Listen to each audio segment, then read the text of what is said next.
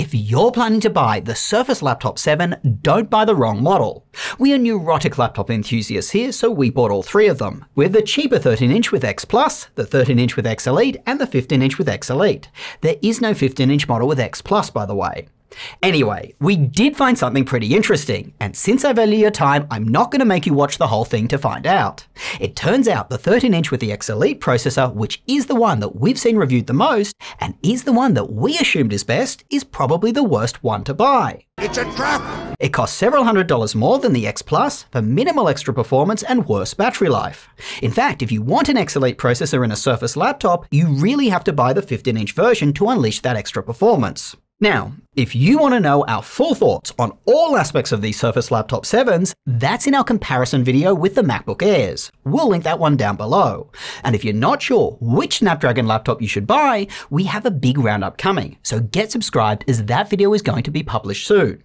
This video is really to highlight which Surface laptop you should buy if that's the laptop you're going for. Let's talk performance. To keep our comparisons fair, each model is equipped with the same 16GB of memory. The X Plus has 10 CPU cores, the X Elite has 2 additional cores, and it can run its cores faster. Let's start with Geekbench, which tests a variety of common performance tasks. Both the 13-inch and 15-inch laptops with X Elites perform very well and almost identically, ahead of the X Plus version and competing laptops with Intel processors. But this is far from the full story. Let's switch to Cinebench, which tests the laptops when their processors are maxed out.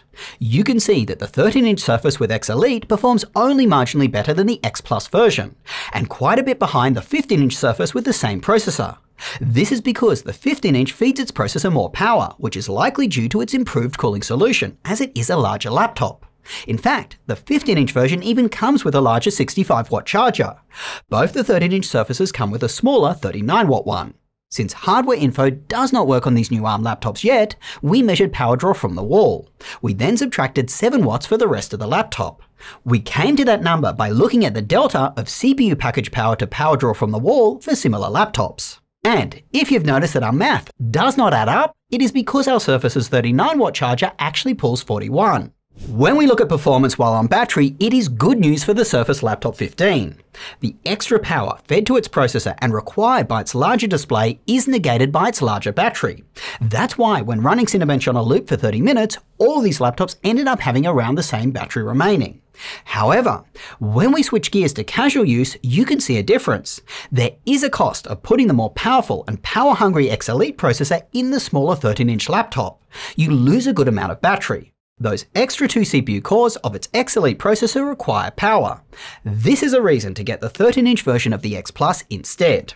Now, when it comes to heat you feel, all three laptops felt around the same in light and heavy use. That is, they remain very cool for light tasks, but the moment you run anything that requires performance, they feel noticeably warm.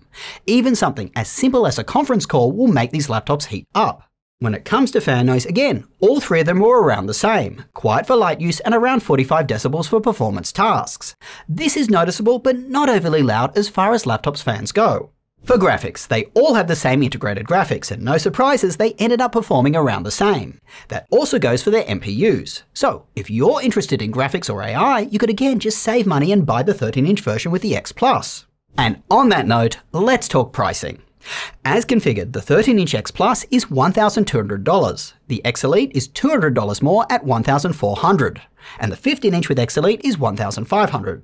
Overall, given what we've just shown you, we feel that the 13-inch X Elite model, it makes the least sense, especially when you consider the ideal users for these laptops. People doing light tasks like office applications, web browsing, as well as some of what I'd call mid-level performance tasks, like programming a React website.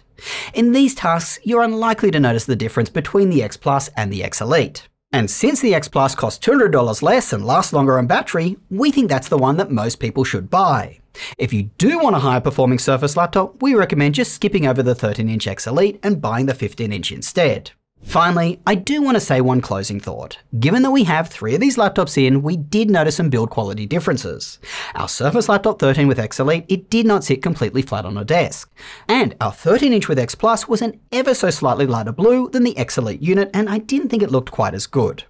As mentioned, if you are wondering what we think of the rest of the Surface Laptop 7, it is in our Surface vs MacBook Air video, which I've linked below. Overall, whether you're shopping for yourself or someone else, make sure to check out our website. That's where you'll find all the laptops that we recommend for various types of users and where to go to get the best deals on them. Till next time, go do something awesome with your day, and I will catch you later.